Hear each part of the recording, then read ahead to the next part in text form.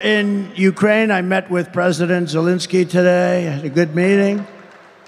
We had a great news conference afterwards. She met with him, I guess, yesterday. She didn't have a news conference because she can't do a news conference. She can't answer any questions.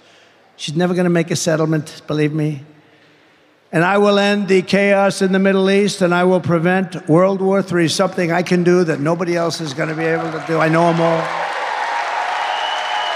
We will rebuild our cities, including Washington, D.C., making them safe, clean, and beautiful again. We will keep the U.S. dollar as the world's reserve currency. And right now, with these really stupid people we have running our government, it is under tremendous threat from losing its status as the world's reserve currency. If that happens, that's like losing a war. In many ways, it's worse. This is how we will end the era of inflation, mayhem, misery under Kamala and Crooked Joe, and unleash safety, prosperity, and peace for Americans of every race, religion, color, and creed. We're going to do it, and we're going to do it fast. You're going to have businesses flowing back to Michigan. Together, we will deliver low taxes, low regulations, low energy costs, low interest rates, and low inflation, so that everyone can afford the basics. It's called a car, groceries, and a home. Right now, you can't buy groceries. You can't buy anything.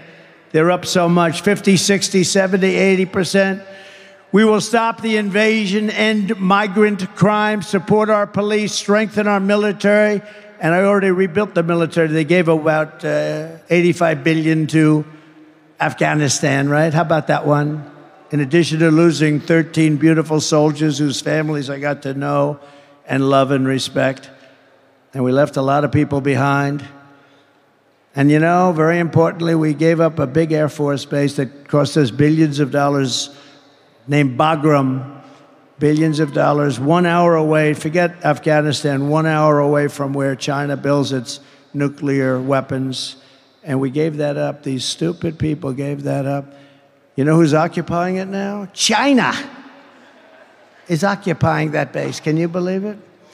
We're going to build a missile defense shield, much of it built in Michigan. We're going to keep critical race theory and transgender insanity out of our schools.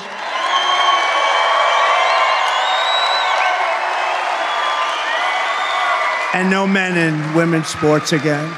We will defend the Second Amendment, restore free speech, and we will secure our elections. We are going to make our elections safe and secure. Everyone will prosper, every family will thrive, and every day will be filled with opportunity and hope.